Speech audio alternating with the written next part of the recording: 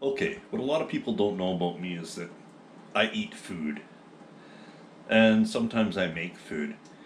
Because it's so hideously smoky outside, I'm gonna make something.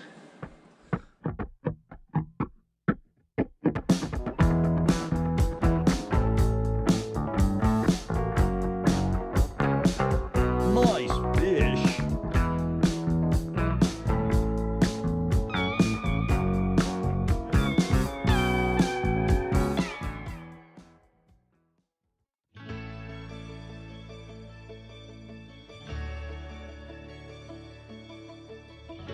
Okay, so I'll show you the ingredients. Very few ingredients. Butter, a spinning machine, old cheddar, parmesan, we have a bowl, cayenne pepper, very important because this is an adult food I'm making. A big bag of flours. Okay, first thing is we start with more or less 1 cup of flours.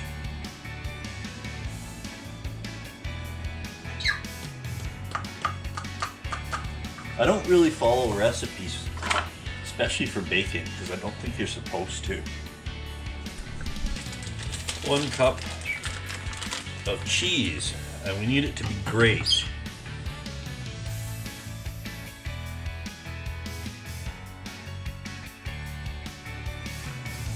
Okay.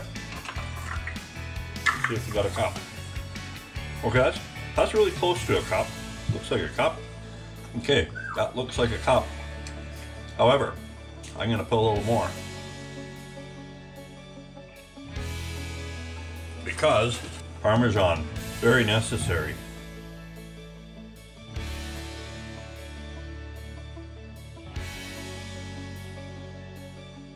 Butter.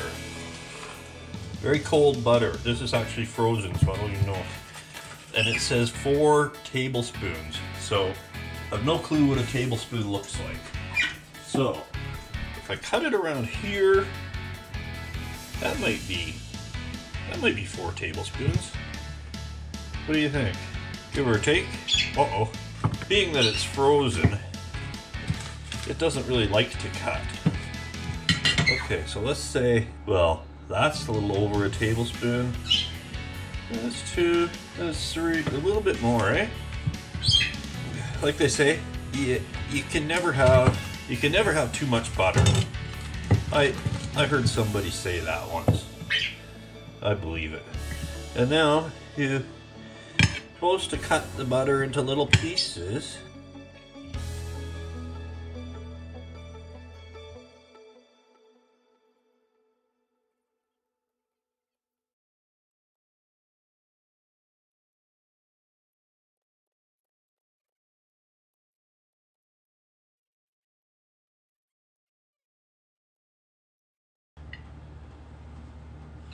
Three.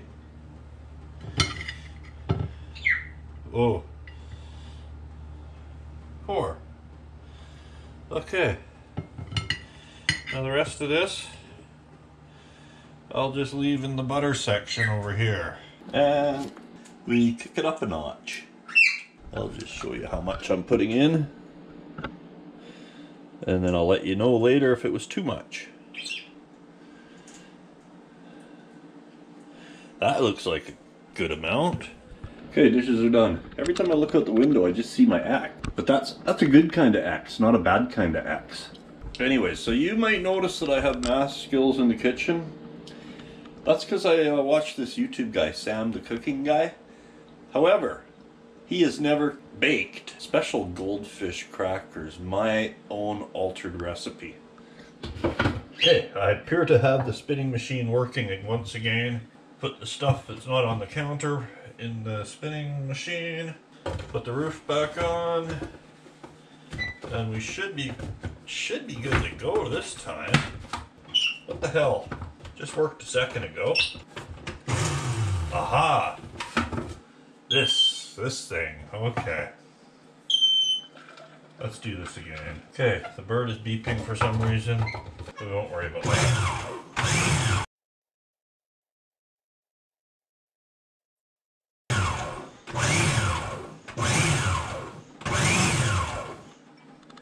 Now, we take mixture out and maybe dump it into here. Never rips straight, that paper stuff. Okay, now we take whatever didn't end up on the floor and we put it on this parchment stuff. Refrigerate for, I don't know, half hour. I have a few different cookie cutter things to use here because I'm professional. I got this one, the big goldfish. I got this one, ooh, the bear. And I got this one, the irritating little squirrel. I'm thinking we're going with the big goldfish because it's less work. Okay, so I have a baking dish here and I put that parchment paper stuff on it. I'm just prepping here and I put this white floury stuff all over the counter because I've seen other people do that and I think that's what you're supposed to do for some strange reason. Now I'm going to roll the stuff out if it does roll out.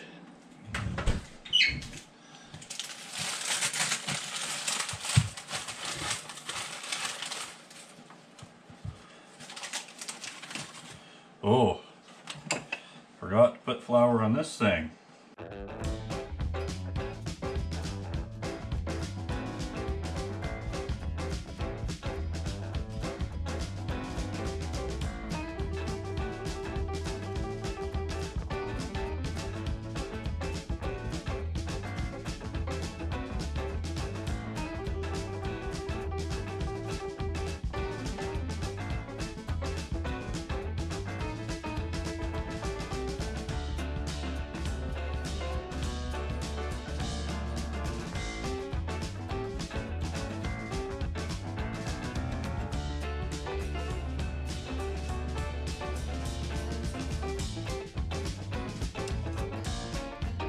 They look like a little fishy, some of them.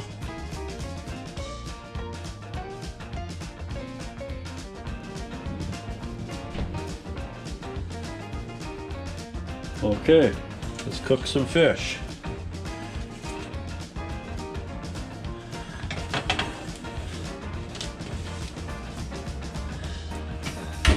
Timer set. Minutes, let's go with 17. Start. Okay, we'll see you in 17 minutes, little fishies. Okay, so that was very easy. Fishy. Crunchy.